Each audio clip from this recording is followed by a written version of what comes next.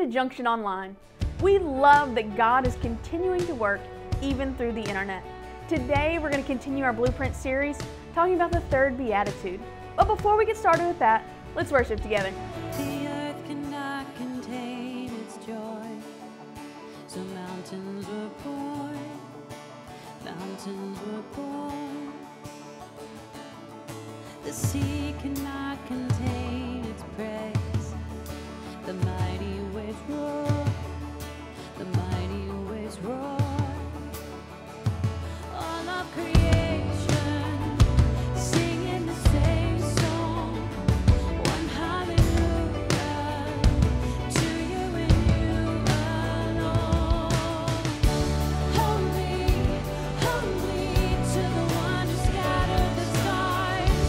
Holy, holy to the one who holds every heart. All of our praise, all for your name. With creation we sing along. Holy, holy.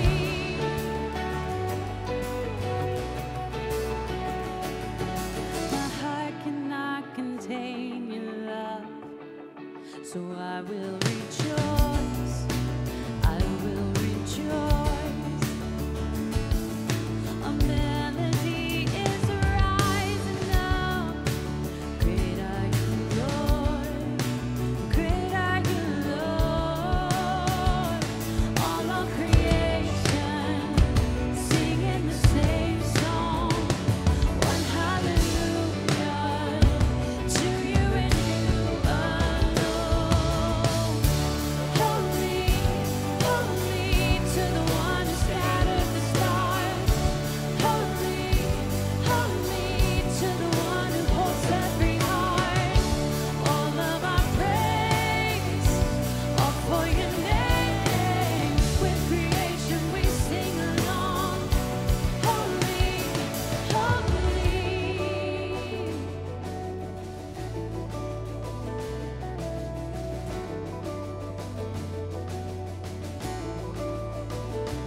Praise Him from whom all blessings flow.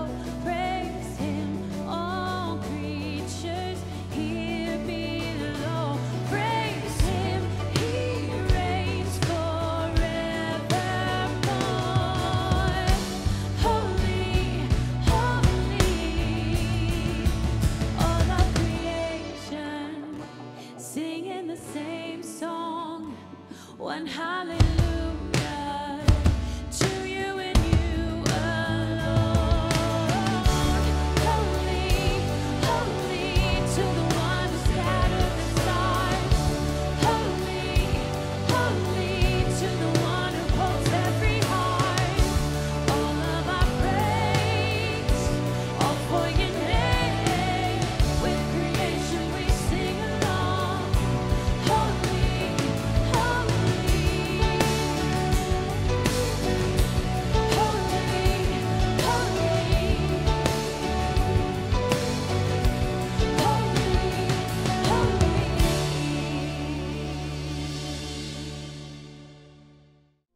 We have a few things coming up here at Junction that you might want to know about. First of all, we want to thank you guys so much. Next week is our blood drive and we have filled every spot. What a cool opportunity that we have to serve our community, so we want to say thank you again. Usually this time of year we're thinking about Sunday school promotions. That's when you as a JC kid or a JC youth get to move up a level in Sunday school. We haven't had Sunday school since March, so we want to stay in prayer for our area schools, because when they go back to in-person teaching, we're going to follow suit and open Sunday school back up. So please stay in prayer for that. This time of year we also start thinking about our fall traditions. One of those being the Holy Ghost Marshmallow Roast. That's our trunk or treat event that we're working really hard to keep a socially distanced environment so that we can keep everyone safe and still have that event here on campus. So if you want to stay up to date with all of the Junction events and announcements, you can text the word Junction to 94090 and stay in the loop. Welcome to church. We're excited you've joined us, and we're going to continue in our sermon series called blueprints. And we're studying the Beatitudes because they are the blueprints for the believer in building Christian character and starting our discipleship and our walk with Jesus. Now, just to recap you, we're going to be over in Matthew chapter 5, and this is the beginning of what we call a Sermon on the Mount. Here we are is with Jesus. These are the red letters of the Bible, if you will so say. And Jesus is here. He's outside of Capernaum, the city of Capernaum. He is on a hillside. He is on an area that's serving as a natural amphitheater. The multitudes are there, and Jesus began just laying out his ministry, the theology, and he is shattering some preconceived notions such as, self-righteousness and Zionism and political divide. And I mean, he is really going into this, and it is a pretty amazing approach. So I want to begin reading with you in Matthew chapter 5 and starting in verse 1 as we get to our Beatitude today. And seeing the multitudes, he went up into a mountain. When he was set, his disciples came unto him, and he opened his mouth and taught them, saying, Blessed are the poor in spirit, for theirs is the kingdom of heaven. And blessed are they that mourn, for they shall be comforted. And blessed are the meek, for they shall inherit the earth. Would you join me in a word of prayer? Dear Heavenly Father, we thank you for this day. And God, we thank you that we have an opportunity, Lord, to explore the words that you've spoken to our hearts today. And God, today that we might understand, Lord, the joy in serving you. And Lord, how to be blessed in this process. And God, today we ask any of those out there that, Lord, are suffering or need you, that, Lord, today be the day they open their hearts and receive the gospel, receive salvation and redemption that only you can provide. So, God, we ask you to be with us today. Allow everything said and everything done be for your glory and your honor. And we ask it in Jesus' name, amen. Now, the word blessed goes beyond just happy. It has the implication of blessed is meaning that you have everything that you need spiritually wise, meaning you are blessed, you are self-sufficient. Now, what this really means too also is being blessed deals with our Christian character. And character is what's true about you, not just what others think about you, that's reputation, but character is what is true about you, what you know in your heart, because you may be able to deceive everyone else, but you never deceive God, and you probably aren't deceiving your own self either. But also, happiness isn't something you find.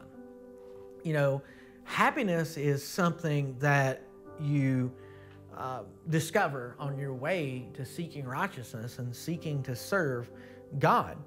And what we look at here is not what blessed men do, not what blessed men have, but what blessed men are. And they are blessed. And I want to explore this with you and thinking about this one today that we're pondering on meekness. Meekness, some people would say, well, that's not a blessing at all because they associate meekness with weakness, or they associate meekness with not being strong. And today we wouldn't say blessed are the meek. They're probably saying blessed are the strong men. Blessed are those that are powerful. Blessed are those that have mental capability. Blessed are those that have talents and gifts and can achieve greatness. But that isn't what the Bible says at all. It doesn't say blessed are the people that have financial wealth or ability, power, connections, prominence, position, power. No, it doesn't. It says blessed are the meek, for they shall inherit the earth. So what is meekness? Meekness is definitely not weakness.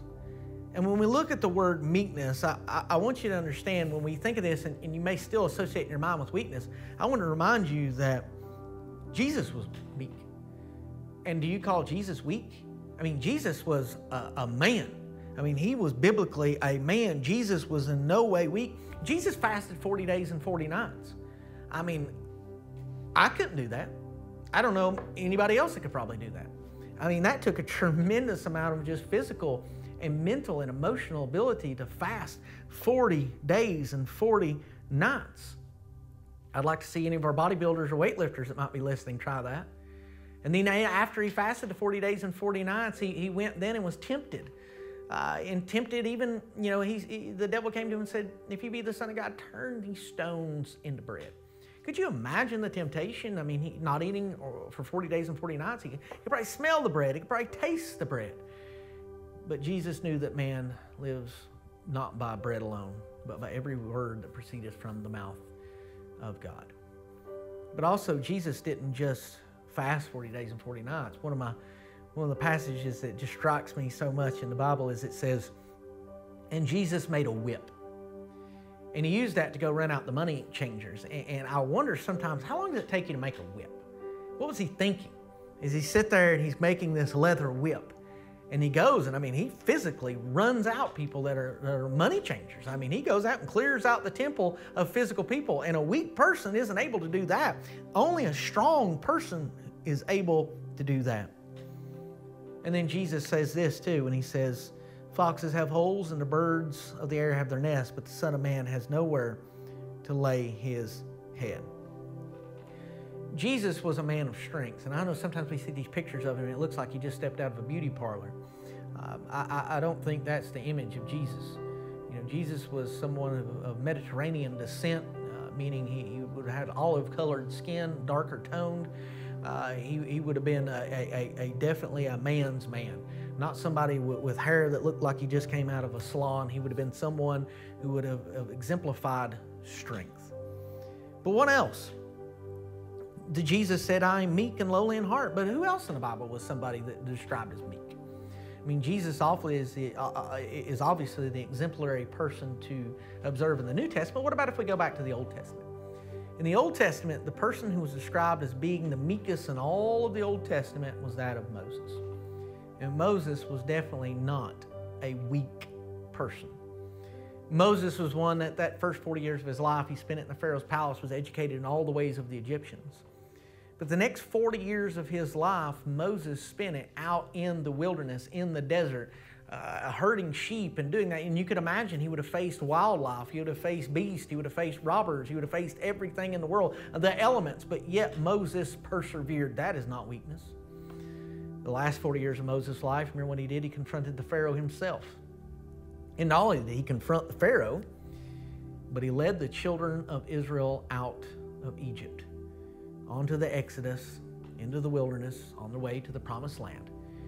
In doing this, he fought enemy after enemy, and Moses was the great general that led the Israelite army. That sure doesn't sound like weakness to me. Matter of fact, that sounds like strength.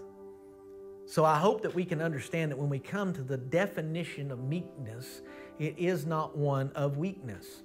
Yet that's why when we have horses and we break them, we say they're meek, because they have a bridle. And you know, Kentucky has the unbridled spirit, but yet when we put the bridle on the horse, it is now strength under control. And that is what meekness is. It is strength brought under control. Looking further into this, we see also, when we look at meekness, it has a development as we see these Beatitudes. We've talked about this, how the sequence, there's the blessed are the poor in spirit, for theirs is the kingdom of heaven. Blessed are those that mourn, for those shall be comforted. And then blessed are the meek, for they shall inherit the earth. First, you have to realize your brokenness in spirit, in that we have nothing to offer God, that spiritually we are bankrupt. None of us are righteous.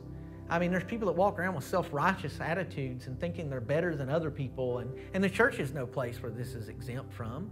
I mean, in churches, you've often had people that were, you know, stuck up and snooty and would look down upon other people that didn't dress like them or live in the same neighborhoods as them or work jobs like them or act like them, you know, or talk like them. And it became almost a social club and not really a place where we're crying out and broken of our sins, because reality is, you know, John the Baptist wore camel hair. I mean, well, how would we treat him if he came into our church today? I hope we would welcome him with loving arms. That we're a church that doesn't look on outer appearances, but we look at people's heart and not even seeing them where they are, but seeing them where they can become. And we welcome everybody in the church, no matter where they're from, no matter who they are, because this is a place of healing. This is a place of redemption. This is a place of salvation. This is a place of grace. This is a place of love. This is a place of mercy. This is a place of forgiveness. But once we see that broken in spirit, then we see blessed are those that mourn. Because the reality is we should be mourning over our own sin. Mourning over the hurt that we see and mourning over people's trials and tribulations that they're enduring. Whether it's a physical storm of a hurricane that might be pounding down upon them, or the knock of death that might be up on their door, or loved ones from that of cancer. That we are a people that mourn that God would touch their lives. That we mourn for ourselves, but we mourn for those also around us. So how can we experience this? How can we go from the natural sequence of being broken in our spirit, being mournful, to being meek? Well, I think there's a couple things we do, and I think just with 3 verses, I think there's 3 steps. And the first step, I think, is that we first have to submit ourselves to God. The Bible says, "Come unto me, all ye that labor and are heavy laden, and I will give you rest." And I want you to pay attention to this key part right here, and it says this: "Take my yoke upon ye and learn from me, for I am meek. I am meek and lowly in heart, and you shall find rest for your souls, for my yoke is easy and my burden is light." You know, an ox was a beast of burden. It meant that it carried the load. And I know that there's probably many of you out there that feel the burden of carrying your worries, carrying your concerns, carrying your anxiety, carrying, the doubt, carrying sometimes, stress from other family members, carrying worry, carrying all these things that we carry in this world, and we do. And it hurts and it struggles, and that's why there's such pain. But if you notice on here, he says, "Take my yoke upon you." And I want you to kind of get the image of this, because sometimes this is something we don't really have many oxen out anymore today, so it's really something we need to kind of illustrate in our minds, is that a yoke, you mostly had 2 harnesses on these in which Jesus is describing. I mean, they're singles, but this is a double yoke. And there's one yoke in which you are in, but right beside you, equally yoked to you, is Jesus. Meaning that Jesus isn't taking the problems away. That's a major thing that was sometimes a misnomer of Christianity. We think, well, man, once we get saved, or, we'll never have another problem, never have a difficulty, never have a situation in life. But that's not true. Because just because you're a Christian doesn't exempt you from experiencing the same pain, the same problem, same trouble this world does. The difference is that we're not alone. That as we carry these burdens, that we are yoked to Jesus. And Jesus is carrying the load with us. Matter of fact, He's carrying the load for us. And as we take His yoke upon us, it is no longer only us, but it is us and Jesus. But this only happens when we submit our lives to Him.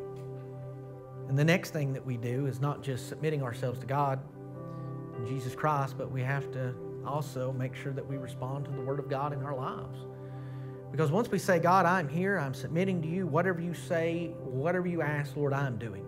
Lord, I am your servant, you are my Lord. God, I thank you for saving me, but not only are you my Savior, but you're my Lord." That means you control my life. That we submit ourselves to the Word of God. The Bible says this in the book of James, the brother of Jesus wrote, he said, "Wherefore lay apart all filthiness and superfluity of naughtiness, and receive with meekness the engrafted word, which is able to save your souls." Meekness is what enables us to be able to submit to the Word of God. That we understand that this Bible is the inspired Word of God. This Bible's not wrong. I mean, I may not understand this Bible. There's things in this Bible that isn't clear to me, but I do understand that everything in here is true. And when I come with a meek attitude toward the Word and saying it with humility, welcoming the Word in my life, and I'm not just studying the Bible just to kind of parade it through the judgment bar of my mind, but I'm actually saying, "God, I want you to speak to me through this Word. That, Lord, now I'm approaching this Word, and God, I ask you to use it to quicken me, Lord, as a sword to cut away that of not of you, and Lord, shape my heart and mold me into your image." And sometimes there's things in here that says, "You know what, I don't like that." But it isn't a matter if I like it. It isn't even a matter if I think, well, that's right, or that's wrong, or that's good, that's bad. That's not for me to decide. It's for me to say, "God, this is what your Word says. And Lord, in my meekness, I'm bringing strength under control. And I'm going to change myself to match your Word. I'm not going to change the Word to match me. I'm going to change myself to match your Word." The Bible is not really meant to be interesting. It's meant to be disturbing. That when I open up this thing, I see how far off I am, and I say, "Man, my heart is disturbed. I need to change my ways. I need to walk in this." Because the Bible says that we are washed by the Word. You know, we are saved by the blood of Jesus. It is the blood of Jesus that redeems us, but then we're washed by the Word, meaning cleansed. That means when I open up this Word, God is cleansing me by showing me how to live. God's showing me His standard. God's showing me how to walk with Him. God is sanctifying me by this Word. God is washing me. God is allowing me to draw closer and closer to Him and live a life that more solely reflects Him because I've submitted myself to Him and now I'm responding to Him through His Word. And then here's the next thing, that we need to be filled with the Spirit of God. What does that mean to be filled with the Spirit of God? Well, it's actually one of the fruit of the Spirit. When I say fruit, we all know that. It is singular. It is not plural. There's not fruits, but there is the fruit of the Spirit. And the fruit of the Spirit, one of those fruit is this. It is meekness. Galatians 5:22, the fruit of the Spirit is meekness. So when you say, Spirit of God, work in me, Spirit of God, use me, Spirit of God, do something in me, then what it will do is it will begin to produce meekness. It is the fruit of the Spirit. We don't produce the fruit of the Spirit. Rather, we bear the fruit of the Spirit. You know, it's not something we can sit here and we can just concentrate enough on, or we can push enough of, or be determined enough of that now it's going to, we're going to produce it. It doesn't work like that. We bear it because of the Holy Spirit in us, because we're submitted to Him, we're responding to the Word, and now we're being filled with the Spirit. So now we bear fruit, and fruit is the evidence that Jesus is in our life. And I think as Christians, we should be bearing fruit. I mean, if you have a tree that doesn't bear fruit, eventually cut it down. But I'm hoping and praying that we, as God says, we'll give it another year, we'll fertilize, we'll water, that we are trees that will begin to bear fruit in our lives. Will be evidence of our walk. That we give up the things of the world, as James said, the filthiness and lucre, and we allow ourselves to be filled with meekness, and that meekness causes us to be filled with the Holy Spirit, and then that allows us to love, peace, joy, hope, meekness to be able to flow through our lives. That when people encounter us, they say, there's just something different about you. We are a peculiar people because we are a people that are filled with the Spirit. And it says this, blessed are the meek, for they shall inherit the earth. I mean, what a great inheritance that is. I remember I heard a story one time about a man who was reading a newspaper and it talking about Rockefeller died. And it was talking about the big inheritance that one of his family members was going to get. And he was just sitting there crying. And a guy came up to him and said, man, what are you crying about? He said, that don't have anything to do with you. He said, that's exactly what I'm crying about. I didn't get any of it. And that's a thing that we look at in the day. I mean, how great would it be to get an inheritance? But as believers, we have to learn to be meek, controlled by the Spirit to get our inheritance. We're meek, controlled by the Spirit, get the inheritance, because it says, blessed are the meek, for what shall they do? They shall inherit the earth. And this inheritance, most of it comes now. Matter of fact, Paul said in Corinthians, all things are yours. Whether Paul or Apollos or Cephas or the world or life or death or present things or things to come, all are yours, and you are Christ, and Christ is God's. Therefore, we have a Father that owns the cattle on 1,000 hills. I mean, it's ours. But here's the thing about it. Here's the secret sauce, if you will be. No matter what you have in this world, if you have $1 trillion, if you have homes and cars and properties and possessions and things, you will absolutely never enjoy it if you're not blessed. Because things do not bring happiness. Things cannot make you happy. But here's the other thing too. Just as things cannot make you happy, I don't care what you don't have. Because if you do have blessedness, then you have everything that you'll ever need. And Paul says this in 2 Corinthians chapter 6, verse 10, as sorrowful, yet always rejoicing, as poor, yet making many rich, as having nothing, and yet possessing all things. And then he reminds us, and if the devil comes to you, and you know the devil will come, as either a roaring lion to terrify you, or an angel of light to entice you. And today, maybe you're at one of those crossroads. And I want to pray today that if you need today, you feel the burden in your heart and you need to feel it lifted, that today would be the day that you come to Christ. That you would take upon His burden, you would take His yoke, and you would see His burden as light. And today you could cast all your cares upon Him and believe upon Him. And today maybe you've done that, but somewhere along the road, man, you walked away. You've lost that peace that you long for, but today God offers it back because there's grace. So today I want to invite you in a word of prayer. If you need to receive Jesus, here's the gospel in a nutshell. We're all sinners.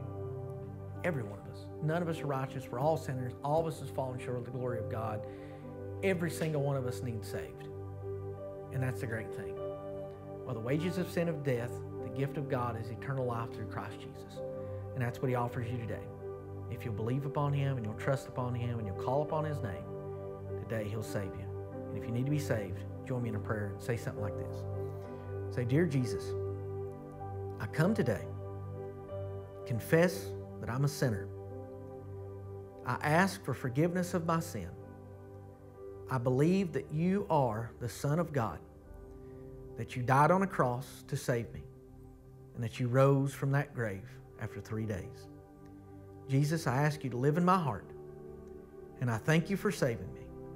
And Lord, give me strength to make it public, and Lord, the courage to walk it out. And we ask it in Jesus' name. Amen.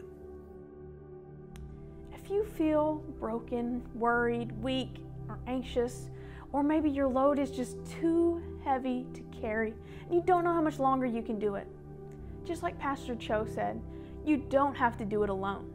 If you come to God with honesty and give your problems over to Him, He will carry it for you. But don't take that as weakness. It's not weakness to admit that to God. He will give you strength. If you want to know more about God's love, you can text JCSAVE to 94090. And if you'd like to support the ministry here at Junction, you can give online at junctionchurch.ky, through the mail, or by dropping by the church office this week. We love you and we hope to see you next week.